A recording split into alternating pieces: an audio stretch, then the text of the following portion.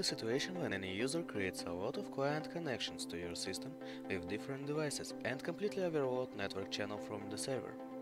Or when your operator shared his credential with somebody else and now a lot of pricey traffic goes to nowhere just because any nosy person wants to know what is happening on your site. No? Lucky you. But anyway, to avoid the situation in future, in version 3.4 you can limit the number of client connections with the same user account. To do that, just find new access rule in group settings.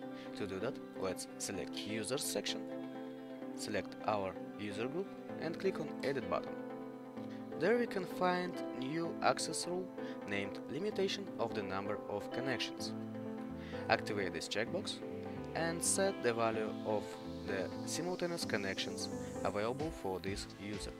Please remember that you can set up any value from 1 to 1000, but this value can't be 0.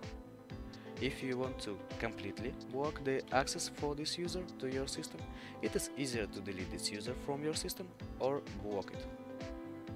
Let's apply the settings, but for my demonstration I will cancel it, just because all settings were already applied.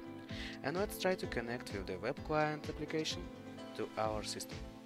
Let's click on login, and as you can see, connection was successfully established. But what if we will try to connect with desktop client application? Ooh, that's a shame. Due to the limitation, connection with the desktop client was refused, and we get the corresponding message that connection refused due to the number of simultaneous connections permitted for your account, that has been exceeded. But what if we will close this web client application? Will it work? Nope. The reason is that server will wait for 6 minutes before this connection will be released for new requests from the previous user from the previous application. So even if we will close previous application and we will try to connect with new application to the server, we still will get the error message for next 6 minutes from closing the application. This limitation will be applied for desktop application and web client only.